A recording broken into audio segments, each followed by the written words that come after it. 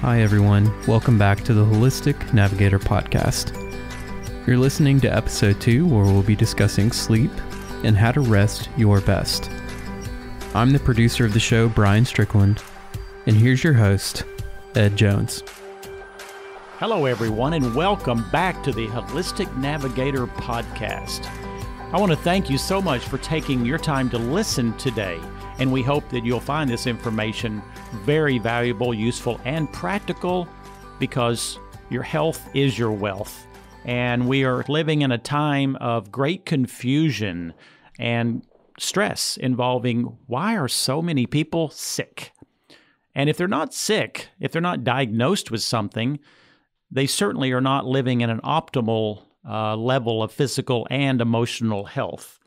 And, you know, in the old days, you were always told, well, let's go see the doctor. Well, for some reason, those kind of recommendations are not really solving our problems anymore unless you have something that is acutely obvious. And then, of course, they are treating you with their normal methods, which sometimes is very valuable, can be life-saving. I don't want to ever get to or give the impression that I'm all one-sided. I value mainstream medicine's proper medications at the correct times and the ability to patch the body together when it's been in some traumatic event, or open an artery if you've had a blockage. You know, if I have a heart attack this afternoon, I don't want someone giving me an herb. I want quick-acting people who are very well-trained and who can do things to help me get through the day, because the kind of acute situations that kill us can't really be addressed by things that I have built my life on. And I have built my life and career on believing that the human body was given the miraculous ability to heal practically everything that's wrong with it and maintain health as long as we give it what it needs and take away what's hurting it. But that's the million-dollar question. The things that are destroying and hurting our health today is 100 times more than what our great-great-grandparents were living through. And everything from the plastics to the chaotic nature of just even drinking water. If you really look into drinking water, it is a potential nightmare. And one thing many people don't realize is, what do you think happens to all of your prescription drugs that your next door neighbor is taking? The birth control pills, the antibiotics, the autoimmune type of drugs. I mean, the average person in our state is taking 17 prescription drugs per year. And because I take none, that means a lot of people are taking more than that to come up with that average. Well, when you go to the bathroom, or those people do, and they urinate, it's going down into the municipal water system. And the water companies do the very best they can to prevent us from being sick with bacterial problems, because that's how they clean the water, with chlorine and other processes. They don't filter these pharmaceuticals out. And so you're getting small amounts of someone's Valium and birth control pill and other. What do you think that does to the human body when you have a plethora of pharmaceuticals all mixed together? Now, rightly so, it's in teeny amounts. But the problem is, if it's in every bit of water that you consume, it will become a cumulative issue, and it will be one of the many variables that we have to recognize that is taking our health down. Now, today I'm going to talk about probably the most epidemic reason that we don't feel well, we're anxious, we many times get diseases, including cancer, because of this, and it is chronic lack of sleep, insomnia. I mean, none of us who are living and breathing today has probably not experienced a period of time where you've struggled with sleep. And of course, the answer in the mainstream world is, which again, during emergencies, they're great, and during chronic conditions, they're absolutely what I believe you should steer away from. Because the way they want to address this issue is to pharmaceutically force your body into a sleep mode.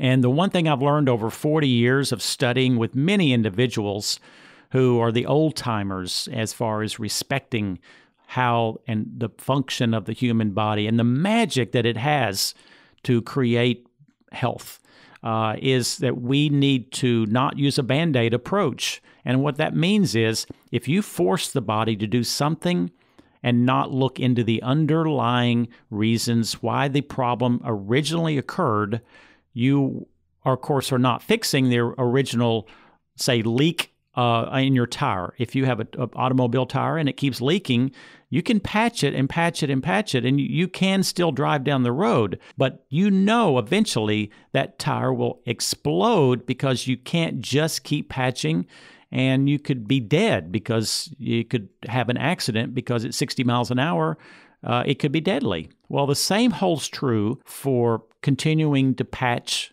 the human body. And to give someone Ambien and other drugs that we already know decreases memory, has the ability to create sleepwalking where people have no memory of what they did.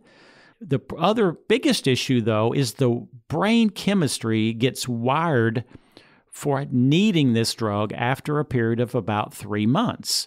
And so you are in a position of, well, I couldn't sleep before, and the pill did help me, what I felt like, get into sleep, but now there's no hope for me to sleep unless I refill this prescription. And I deal with people constantly over the past decades who come to the point in their life where they understand the negative effects of using pharmaceuticals to patch the body. But they're stuck because the people who give you those drugs are very not cooperative and really don't have the understanding to help you wean off, because you can't just stop taking it, in my opinion. You have to do something to, again, you step back and look at what are the issues involved and why didn't I sleep to begin with? And that's why we do something now that's evolving called functional medicine or integrative medicine. And that is the coming wave of true healthcare professionals who will allow you to partner with them so that everyone can journey into almost a magnification of looking within you to see what was the real original problem, and let's work to deal with that. And then the body starts working the way it was designed to be. Now, one issue with sleep is EMFs, and of course that stands for electromagnetic fields. And EMFs are devastating much of our brain chemistry. And the reason it does that is because there's a certain part of each cell that regulates the calcium that goes in and out of a cell. And we know with absolute certainty when your brain or your other cells are exposed to excessive levels of electromagnetic fields from your cell phone, from your microwave, your TV, the lamp that sits next to your bed, especially if you have a clock that's plugged in, your phone that is next to your bed. What's happening is it's causing this calcium through this voltage regulating system to be excreted from the cell. Well, that sounds like not a bad thing because calcium seems to be, important for many functions. But in this regard, because it's being done in a method that the body did not want to do, it was being forced to make EMFs, or EMFs are forcing the calcium to shoot out of these cells. It is damaging the mitochondrial function of each cell. Now, to make it very easy to understand, the mitochondria is a part of the cell that produces energy. Well, energy is energy to do things, move around, and function, but it also, more importantly, mitochondrial energy is what takes damaged cells, sick cells, bodies that are infected, all the things that the body has to do each day to maintain itself is fueled by mitochondrial function. So it would be like taking your automobile on a long trip and only, using half gasoline and maybe putting a little bit of water in it. Every time you stopped, you kept putting more and more of water in your tank. Well, eventually that engine's going to quit running. Well, mitochondrial dysfunction causes fast aging also. So people who have damaged their mitochondria are just imagine you've seen pictures of men and women who are on meth. Look how much older they look sometimes they look 30 to 20 years older than they actually are. A 30-year-old can look 60. Well, the reason is because it damages the mitochondrial function. Smoking does it. Alcohol does it. Many of the foods we eat will do that. Eating foods that are not plant-based as a part of your diet will contribute to that. So the EMFs have to be addressed as far as sleep. And we will end up doing a whole show on EMFs, and we don't want to do that now. But this one point I must say, for sleep and your health, you must be 5 feet away at night when you sleep from all of your EMF appliances. And that means everything electrical must be moved away.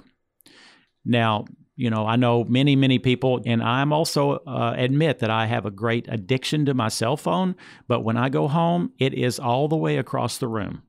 And it's just something we have to do. But as far as getting back to the sleep, I want to recommend a book. This book is a life changer for people who have chronic insomnia. Because if you are going to learn a new language, don't you think that you're going to probably have to go and either purchase very modern learning techniques from the software? You may have to go to classes, you go to groups. You're going to have to put in effort to learn how to speak this language. The same exact thing applies to every health condition that's chronic. Quit thinking that there's a quick fix, because the quick fixes, if you want those, have a hefty price to pay because they didn't fix what was wrong with you. So if that's your belief system, then run to your doctor and get your sleeping pills and continue on, my friend. But the day will come that you will regret doing that if you live long enough. So there's a book called The Yoga of Sleep. And this gentleman speaks a language about explaining the true significant basic reasons why we have lost the rhythm of sleep, why the brain is not cooperating and the body, and takes you on a journey of really self-realization that you start seeing that we've done it all wrong for so long as far as thinking how do we solve these sleep issues? Now, I will admit I'm a chronic and have been a chronic insomniac since my daughter was born. I was one of the similar stories of, I could sleep through a storm and had to check on her at night. When she was a baby, then I got stimulated by worry and fear that something was wrong. So every little noise that I heard in the house, I would stay on high alert. Well, that high alert didn't leave me after she grew up. And so I continued with this, ability to go to sleep, but the inability to stay in deep sleep. And the REM sleep, REM sleep, is where you are rebuilding and cleansing and nourishing the entire brain and body to prepare you for the next day of life. And when you don't get the deep sleep, these functions are critically decreased. And with time, you start losing a sharp memory. You start losing your sex drive. Lack of interest in and inability to have as much joy. Because when you're dragging around a 50-pound weight of fatigue every day, even the most gorgeous sunrise and sunset tends to diminish itself from where you could be if you were fully refreshed. So there is a booklet that's free that we will have posted on the podcast, the link for that, and I would encourage you to go to that, because what I want to talk about is the steps that we're going to advise you on to help you to get back to this rhythm of sleep. Now, I will recommend the Yoga of Sleep. You can purchase that through whatever method you choose.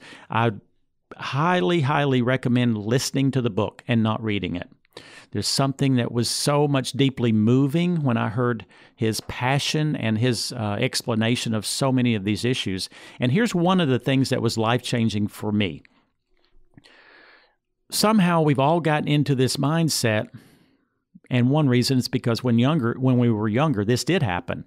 We go to bed at night, and let's say we go to bed at 10 o'clock and we wake up at 6, and then you get up and you do your thing. Well, the issue is that won't usually continue uninterrupted sleep. That is a myth. It comes with youthfulness and is not super practical as far as how we start aging. And when I say aging, 25 years old plus. And the issue is that we start getting into this vicious cycle of fear and worry. And the reason is because you've got a super busy day tomorrow, and you got all these appointments, and you go to bed at 9:30 and you want to get fully refreshed, and then oops, here comes midnight, and you just got up, maybe you went to the bathroom, you come back to bed, and you start this, what we call cognitive popcorn. The brain starts planning and thinking and sometimes fearing. And what that creates in you and in all of us is that we are actually so worried about going back to sleep that you've doomed yourself with the inability to go back to sleep. Or when you do finally get to sleep, it's the light, not refreshing level of sleep. So the one thing in my life that I have finally learned is to come to peace with waking up. Because if you continue to fight that, it will doom you and you'll never be able to truly get back in the rhythm of sleep.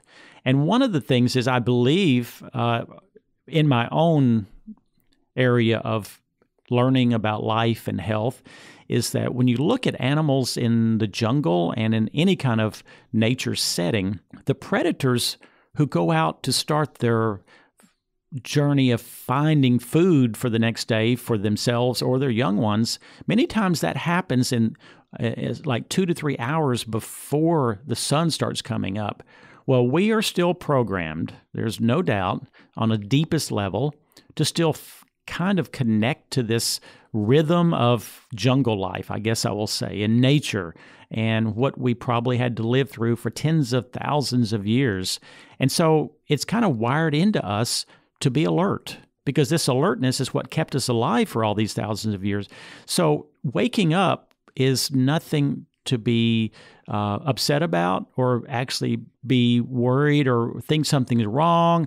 When you wake up and you finally come to peace with the fact that you're going to wake up, then you can generally go back to sleep much easier. Now, I will say, with the additional years that come with living, we have to, or I have had to use helpers.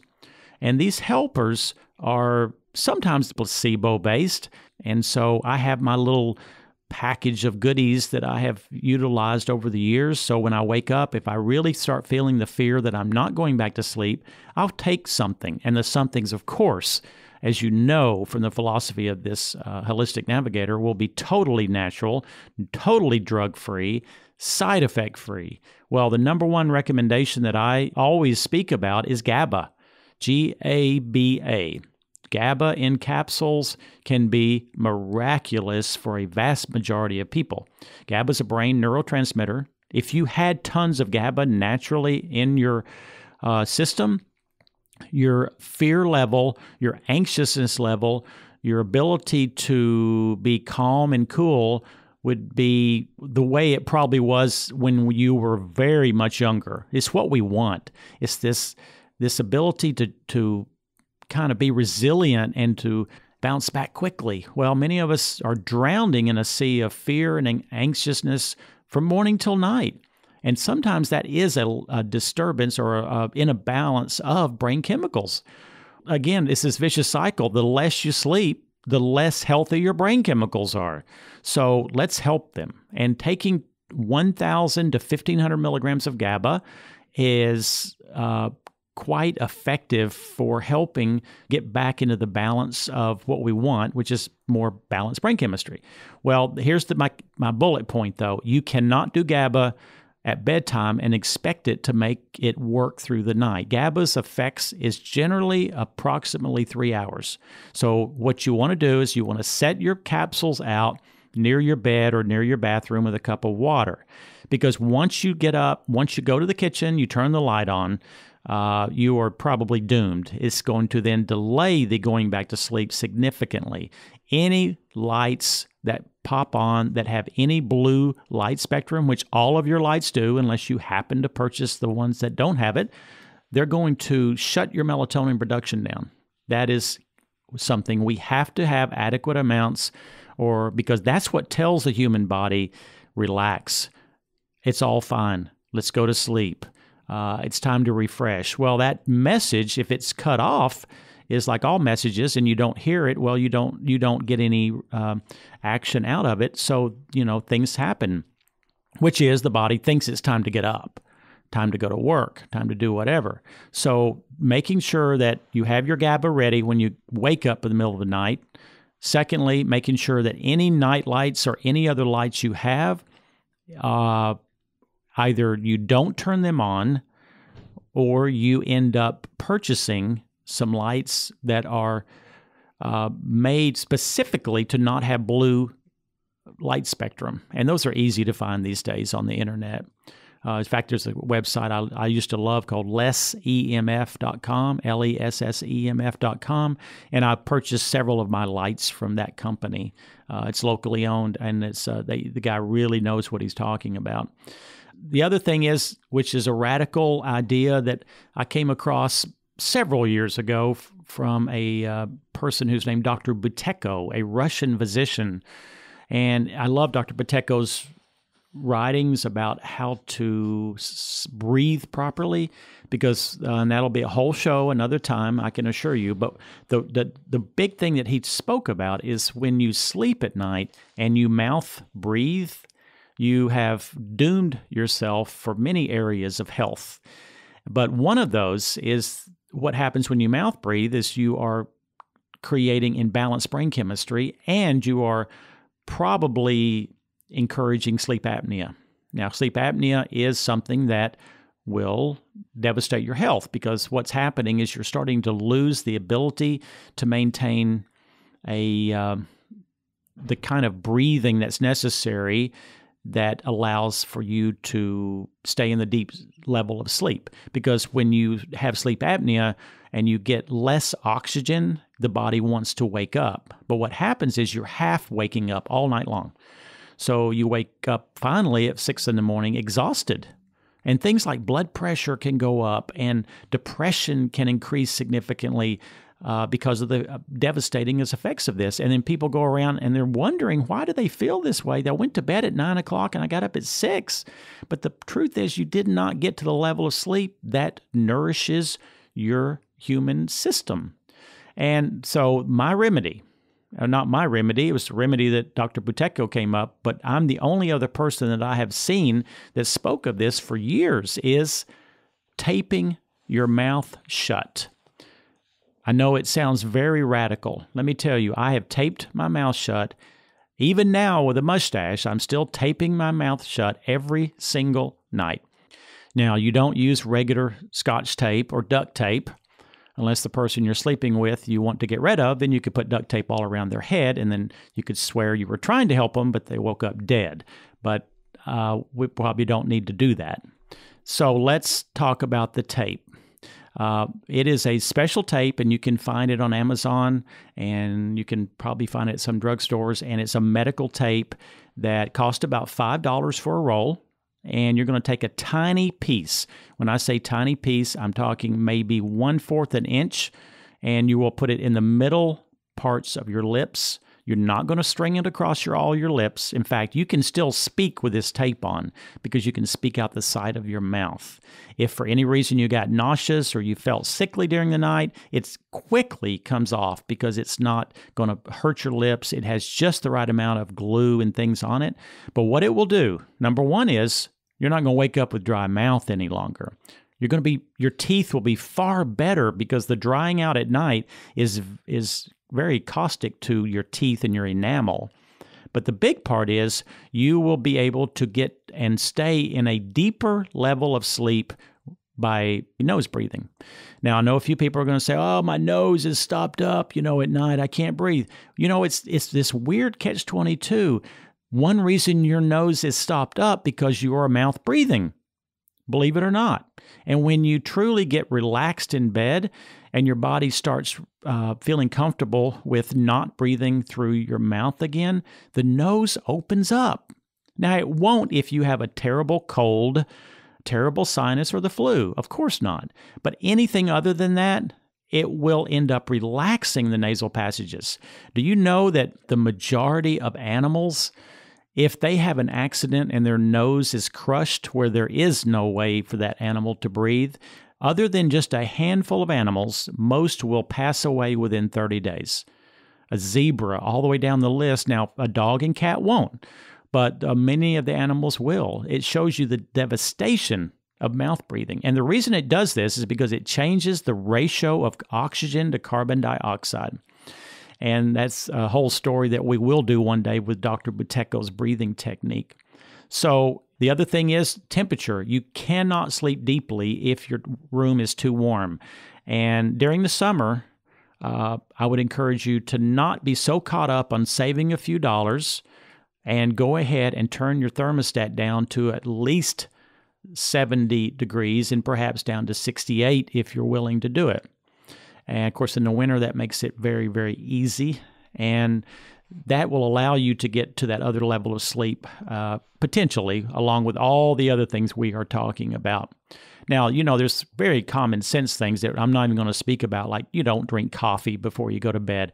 Alcohol, some people, it hurts their sleep terribly. Some, it hurts their sleep less. It all depends on the person. Not drinking excessively, after 4 o'clock or 5 is very important to keep the urination down. And one thing about urination, many times we tend to end up having a weaker bladder as we age. Reserving your bed for mainly sleep. We're not going to use our bed for constant TV watching. We're not going to watch, have the bed for, just reading and just lounging. That is where your other couch and your other parts of the house should be reserved for, because you need to mentally, emotionally be connected to the fact that your bed is an entry point for you to journey into another spectrum of your life. There's an analogy that I heard years ago that I really felt very connected to. If you think about Disney, the Disney park, just imagine how much business they do during the day. Now, when they shut down at night, imagine the amount of people and crews and trucks that come in to clean up all of the garbage and the trash and the waste and sweep the street. Well, when you sleep at night, we know for a fact that the garbage trucks within us go into your brain to remove all of the toxic chemicals that the brain has accumulated during the day. The brain does not detox like other organs of the body during the day. It only does it during good, deep sleep. And so imagine the Disney park if only half the people came to work for weeks or months or even decades like some people have with the epidemic of insomnia. You can imagine the backlog of toxins that are soaking your brain chemicals. And it may take months to rebuild the deficit of lack of sleep for many of us. There is a myth that you can't sleep extra amounts to put it in the bank. If you think that you're going to lose sleep for 5 nights in a row significantly and make it up on weekends, no, you're not. It's not going to be advantageous. It's not fixing the damage that you did by the 5 bad nights. I want you all to know and not negate the value of deep sleep.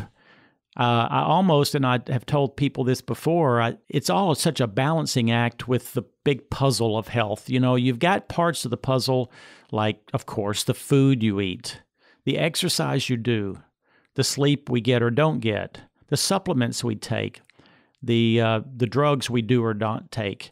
Then you've got another puzzle, which is, okay, if we're going to eat healthy, what is healthy? What are foods that are, that I should be doing that work with my body? So it's certainly not an exact science, but we have to delve into this, or else, unless you're genetically blessed, you will suffer increasingly as the years go on.